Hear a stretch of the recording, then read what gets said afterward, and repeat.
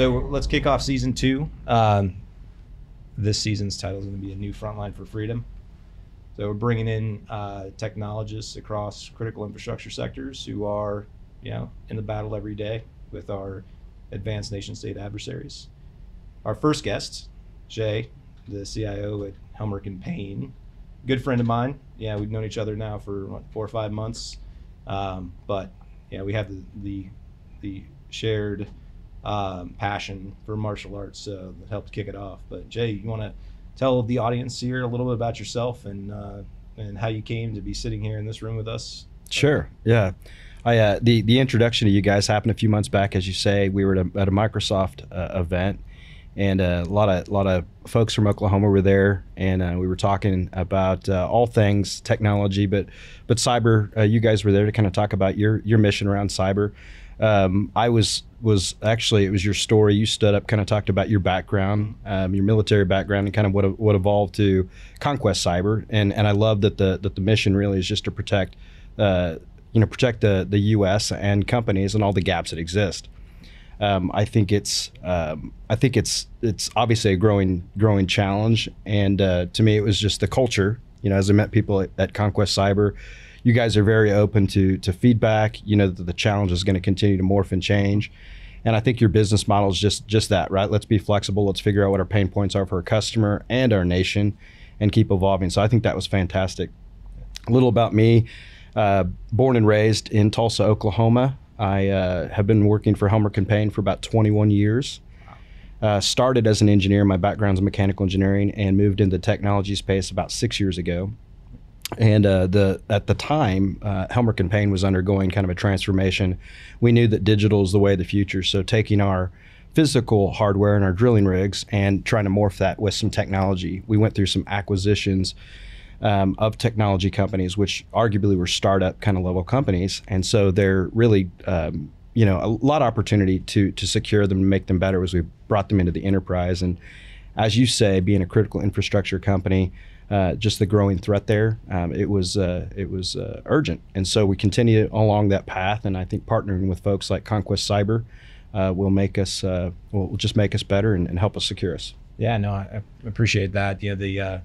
What I found fascinating about conversations we've had is the CIO role. We run into organizations, and that seems like the kind of the nexus between the technology organization and the business outcomes. You obviously have spent the last 6 years on this, primarily on the technology side, but with those formative years, being an operator in the business, do you think that's impacted the way that you attack the role that you're playing now in the organization? Absolutely. I spent, interestingly, Helmerich Payne, when you start there as a young engineer, and we don't do this necessarily for all employees, but you start there, you really start your first year and a half out there as a roughneck. So I spent my first days on the drilling rig. I had finished up at TU with a master's degree studying coiled tubing fatigue, which is, I say that because it sounds fancy, right? It sounds very fancy. But I moved over to roughneck, and I was cleaning handrails, I was pressure washing, I was mixing mud, and I was learning what's it like really to be out on the rig. And I think there's a multitude of things that were happening at that time. It's learning, how dangerous it can be. It's learning about how do you keep people safe. And when I go back to the office and worked as an engineer, how can I apply those things, and how can I think through a day in the life of a roughneck? Not just on the rig, but even after, right? You realize that there's an empathy piece, right? You're away from your family. That affects your emotions. That affects your psychology of what you do on the rig floor. So how can we think about through that entire life cycle when someone's day is on? Right. And it's just a lot of work, and the elements. And I would say that coupled with that, and then moving in the technology space, it's been very much the same. I still try to get out to the rigs, understand now that we're changing the way we drill wells and drill a hole in the ground, how is technology informing that? And I think there's no better way, as you know, right, physical and digital security kind of cross paths. So having to get out there and see, what are the threats, right? Mm-hmm. They're not just someone attacking us at a computer, but there's the physical location, right. There's the telemetry, there's the network, everything that could be impacted. So I think it's important, right? And at the end of the day, we're a business first, so no margin, no mission. So our job is to try to balance out speed of execution and providing outcomes with securing the company at the same time, right? If you go down, doesn't matter. Yeah. No margin, no mission. I've been Yeah, I've been trying to explain frequently, because we talk about how we prioritize things. It's mission first, but it has to make business sense, or else we won't have the flexibility to do things that are unconventional, unique, just in time, and it's a much more eloquent and succinct way of putting it. No margin, no mission. So I'm going to borrow that, and I'll tell you, I borrowed that as well. We had a gentleman that used to be one of our vice presidents of U.S. Land, who retired a few years ago, but he would make that comment all the time. It just simplified everything. So I think, working in different parts of the business, but at the end of the day, if it's not creating that value, and the word margin, right, can mean a lot of things, but it has to create value for the customer or for your company. Absolutely. Yeah, so I'm going to change gears over here. David and I were actually reading, and I talked to you a little bit about this last night, The Strategist. So I was unaware that the Department of Defense did not accept cyberspace as a fifth domain until 2011, and NATO didn't accept it until 2016. So, we're kind of right on the front cusp of figuring out how does this operate? How do we, what's coming next? We don't know it, right? The other domains are land, air, space. It's all in the natural world, whereas this is the first one that's in the human mind. Mm-hmm. And so we don't have boundaries. So how have you seen things change? You said you've been at Helmerich Payne for 20 years? Yeah, 21 years. Yeah. So how have you seen that change since he was recently? in diapers? Yeah. Since he was a little baby. About the same height. So how have you seen things change recently? It's interesting. I as you sent that article over, and we had that discussion, I did a little bit of digging, and I found some articles that kind of countered that philosophy of the 4 domains going to 5, with cyber being that 5th space. And Jeff, more probably than anyone, just coming from that background, right? When they talk about land, maritime, air, and space, and then they add in cyber. The article I read was kind of a taking an opposing view. Like, is that the right approach? Ooh, this is interesting. And I go back to your mission, right? Mm-hmm. And I think about how companies sometimes work in silos, and I almost wonder. I kind of agreed with the article. It was taking the position that maybe that's a flawed idea, right? Because cyber really being kind of holistically across anything and everything. So all those other 4 domains, I almost wonder if having it separated as a 5th is a mistake. And that's kind of what the article pointed out. Yeah.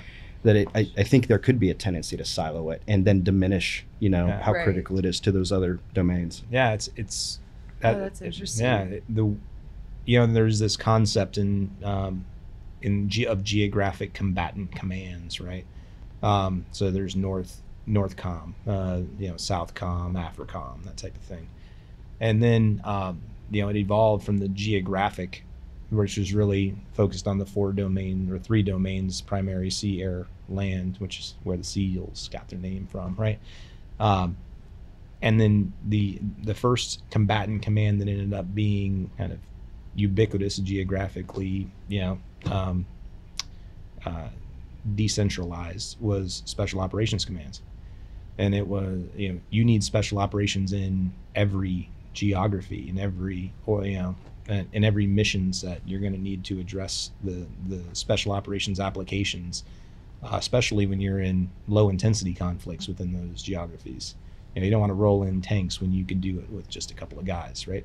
And I think that cyber is more aligned with that view, that as we deploy satellites, you take out satellites, it's actually cyber that's likely the source of that. You're not going up there and shooting a satellite with an AR-15, right? Yeah. So it is, I think, something that underpins all of it, and I think the objective should be to realize that all of them are a portion of conflict at all levels of conflict. And the recent happenings in Ukraine, I think, highlighted that. It was cyber first, both as a deterrent in the U.S., like attacking Colonial Pipeline, showing, hey, we can get to your critical infrastructure, but also as the activities leading up to conflict, of taking out critical infrastructure and targeting it, by the Russians in Ukraine, and then also using it to deter other people from getting involved throughout Europe. So that application, I think we started to see the connection that whether we want to call it a 5th domain of warfare or not, it is now a portion of war that has to be considered all the time, whether it's peacetime, low intensity conflict or full blown nation state level war conflict. Yeah. So whether we want to characterize it one way or the other, it's there for us. Yeah. Right? And I think the intent, right, going back, I'm sure that the intent originally was like we need to highlight the fact that cyber warfare is going on. So again, not knowing all the history, I'm sure that that was driving it. And tying it back to your original question, how I've seen things change, I do think that the parallel I would draw, like in an enterprise, is that we can be siloed. And we went through as an organization a couple of years ago, kind of a team of teams approach. I think the book that kind of calls that out was written by a former military. Yeah, Stan McChrystal. Yeah. And so when you think about that, we've tried to evolve that way because we can be in a silo, whether it's cyber or it's other business decisions, and we are better when we collaborate. And that's why I also like the approach that Conquest Cyber kind of calls out in its mission. And it's not just about the government, it's also about private infrastructure and how those play together. Because when we're being attacked as a nation, and bad actors are going to use similar tools that nation states are going to use. So we're all in this together and how we solve it. Yeah. Absolutely. I mean, it's impossible for us to project power and protect our friends and allies overseas when we're not safe at home. And there's different estimates, but let's call it 400,000 private organizations that are responsible for critical infrastructure in some way, shape, or form. If you take out a trucking company, now people aren't getting the bare essentials that they need. If they're moving fuel and then attack an energy grid, right now, the 3-day supply that you have in that hospital in the ICU on generator power, isn't getting refilled. And so all of these different parts of our critical infrastructure are actually, an ecosystem, and it doesn't take somebody to be that advanced to do something that's more coordinated against that ecosystem. So if we're thinking about it that way, the collective defense mindset is something that we all need, because the government's not going to be able to protect it all. They really can't protect themselves, right? Yeah. So that's something that stuck out to me as we were considering where we're going to open up additional locations. And I found that the community here in Tulsa has that kind of intrinsic mindset of collaborating together, and you're stealing each other's employees, right? The talent pool is only so big, but you're also sharing experiences and wisdom and trying to help the broader community here. And that's something that it just showed me that there was cultural alignment between what we were trying to do in the community here. It's rare, it happens kind of in what the East and West Coast call flyover states, but it's really where you guys have to band together. And I think it's been exemplified here in the Tulsa community more than anywhere else. So being that you are critical to that, you play a major role in this community, and the IT symposium that just happened and building capability. How did you build that here? How did that come to be?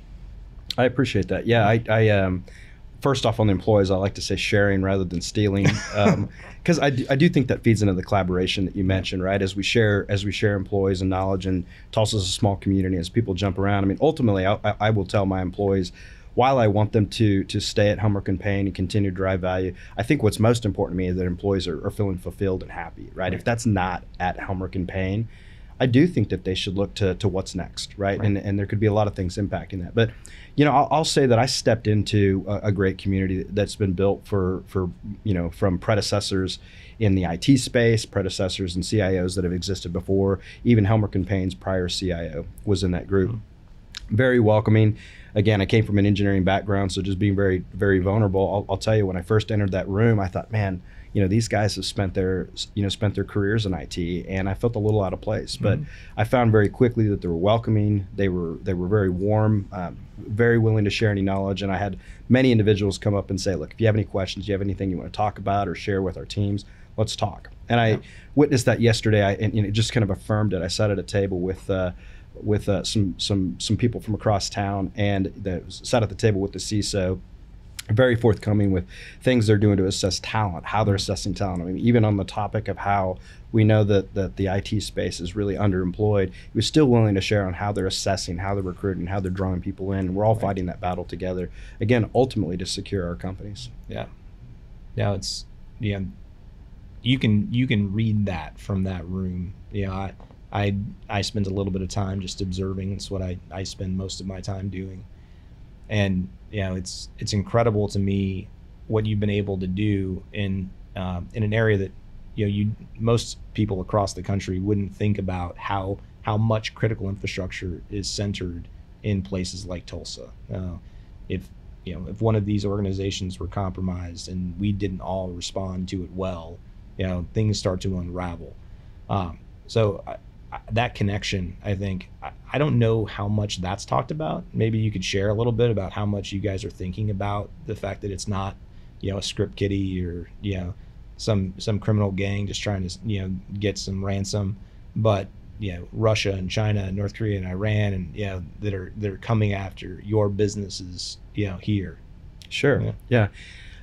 It's funny you bring that up, and we were talking about how it's, cyber in general is just a group effort, but it's something that it's hard to compel, right, to whether it's users in the organization, and it's something I talk to our CISO about often. We had the conversation this morning, but how do we compel that it really is everyone's problem and it is real, right? It's not one of those situations where, well, it's not going to happen to me.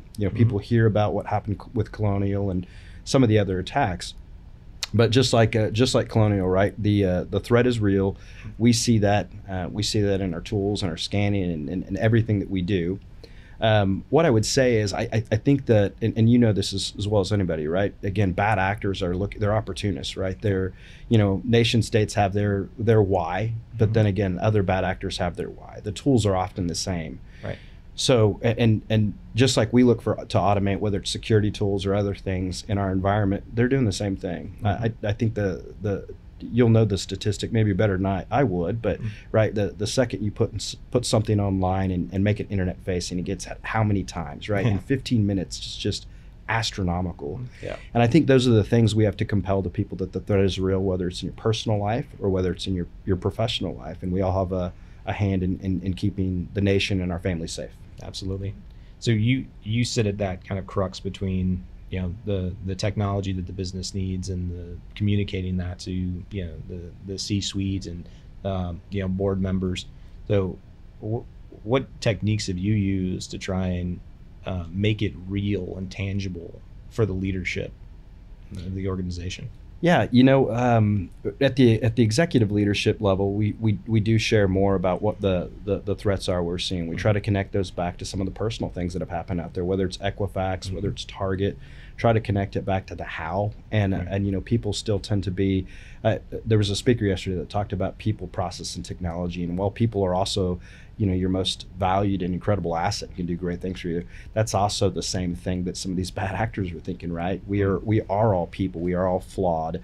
We have the tendency to wear our heart on a sleeve and be emotional at different things. And right, social engineering is such a big component. So drawing that back to back to people, and as I kind of talk to the executive team and we talk about phishing scenarios and phishing sims, we kind of connect that back to the why, and I think that's connecting with at least the upper management levels, and we do target some of our specific groups in the company that may be more prime targets in terms of training. So it's funny, we were we had the benefit of Jay coming to our event last night, and we were talking about hypnosis and people's susceptibility to that.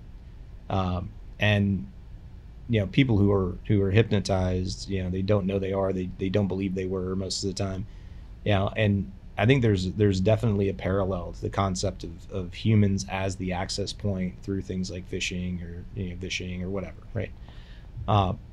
And there are people who are just intrinsically more likely to raise their hand. They're more susceptible to that, and as adversaries get more and more advanced, it seems like they're kind of doing the same thing we were talking about. So you want to walk through a little bit of that and just some of the approaches to hypnosis that we were discussing and how that applies. Sure. Yeah. And I think of this similar as kind of the human AI. We had a panel yesterday on artificial intelligence and machine learning, but as in the digital space, as these bad actors think about what people are sensitive to, it's kind of like Amazon, right? Or some of these other things that suggest what you'll buy or what you're more apt to buy, right? They start to learn your behaviors. I think very much like that, the psychology of social engineering and these bad actors, they understand what people's sensitivities are, what they're drawn to, et cetera. Right. So we were talking hypnosis, and it's something I've been fascinated about. And what originally got me into that is watching some stage hypnotists and kind of diving off into how real is this. But I've always been fascinated about what makes people tick, and read a lot of books on leadership, a lot of books on just human psychology. And again, my ultimate why at work has never been just purely about tech or purely about engineering or purely about oil and gas, but I want people to feel fulfilled. And I make a statement: the problem we have to solve is always going to change, but the people we get to work on it with is what differentiates things. So I love that. Just kind of thinking through that. So that's where I kind of want to dig into are people fulfilled and happy, et cetera. So with the hypnosis thing, as I started studying it, one of the things they talk about is, when you walk into a room, how does a stage hypnotist, for instance, know who's more susceptible to falling for something? Mm-hmm. And the example he'll give is at an event where maybe there's alcohol and you're there with friends. He'll make a statement. He or she will make a statement such as, "Hey, show of hands, right? Who wants a drink tonight?" And even if everyone in the room wants a drink, there's still only a portion of people that might raise their hand, right. And so they're more susceptible to actually taking a direction. He made the comment, show of hands. He or she made the comment, show of hands, and so many people throw that hand up. The book talked about, well, that's the people that they may draw up on stage because they know they're open to suggestion. I coupled that with a different book I read that we talked about, and it was Getting to Yes. It's a book that I read while I was getting my MBA, and I thought it was fascinating. It's how do you make other folks or other people on the team, how do you make it their idea? And sometimes it's inquire over advocate, but it's, hey, I see this on this drawing, and what have you thought about what we might do here to make this different? Could we use bolts instead of a weld or something like that? And it's really just triggering them to say, I bet we could. Let me look at that. And it's kind of making it their idea. You empower people. I mean, even if it may have been something you're pushing towards, you're empowering people with a little bit of creativity, but you're also changing your solutions. And I think you're also building relationships. Rather than being directive, you're being, again, empowering. Yeah, I like that. There's I have like this switch. I'm either too observant or I have to just put blinders on, right? Because my observation of things and the focus and understanding what's motivating people and reading them is like it's a passion and a curse, right? Yeah. So there's this perception around the organization that I have thought everything 10 steps ahead, and I am reading everybody's reaction to everything, and it's just the opposite. It's I'm focused on these things, and I'm literally ignoring everything else. So when I end up engaging with different people and different types of people, like Carmen is the exact opposite. She's focused on nothing because she's engaging with everything. So those different personality, it is.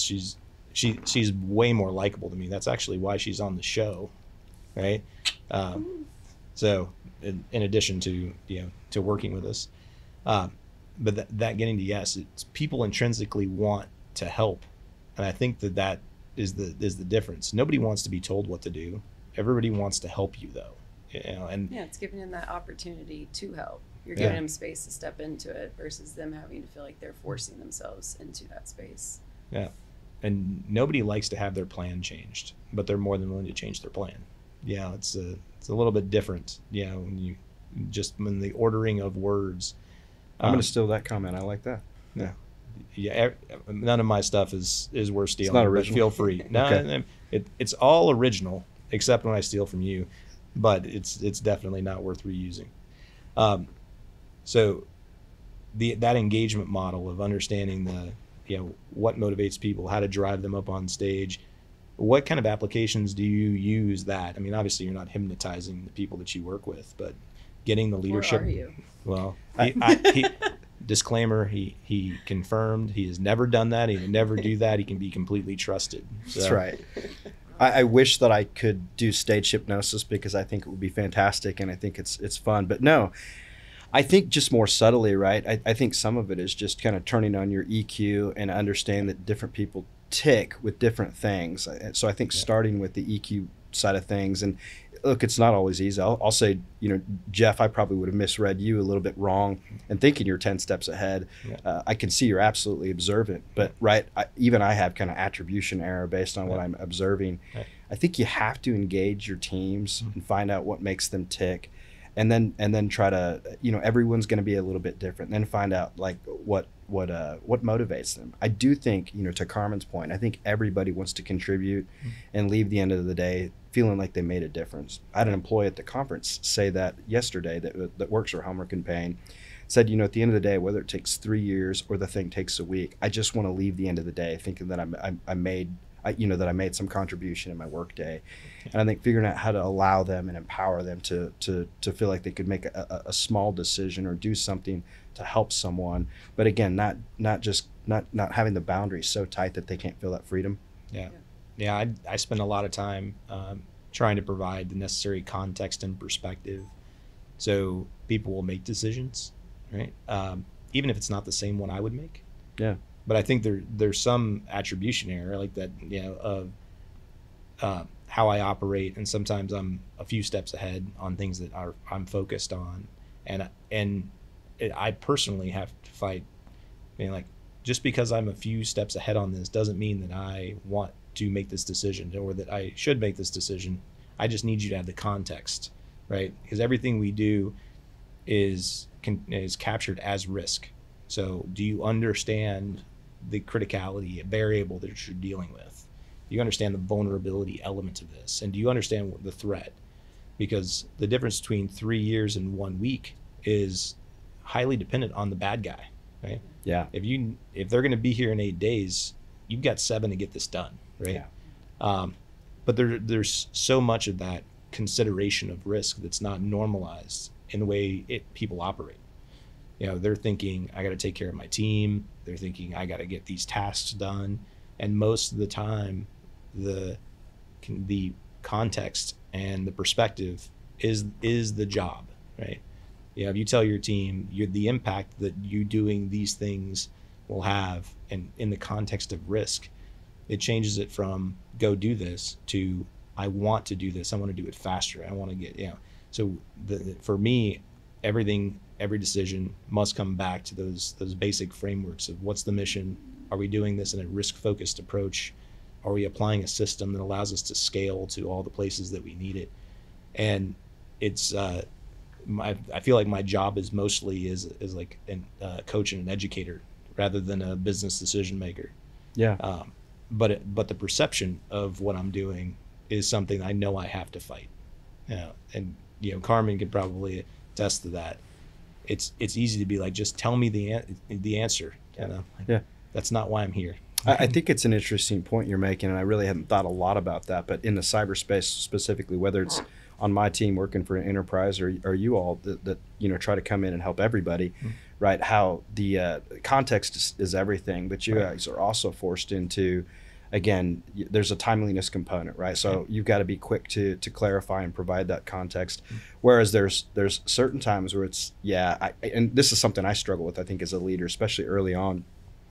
There might be 3 ways to do thing, and I have a tendency or affinity to kind of want to go back and do it the way I would have done it, or maybe I think it was going to be a third the time. Right. But again, at the end of the day, I need to allow other people to be successful, and again to have those accomplishments. But in the world of cyber, right, the context and associating it with the risk is everything. So as you say, people want to rise to that occasion. Well, it's also always changing too, because we talk about adaptive risk management, and it's always changing, right? You have to be able to keep up, and I think that's where we rely on you so much, because it is changing so that that next layer down, trying to make those business decisions without all the context that you have. I mean, it's hard to keep up and know to move a group of 12 people in the same direction at the same time at every moment that it changes.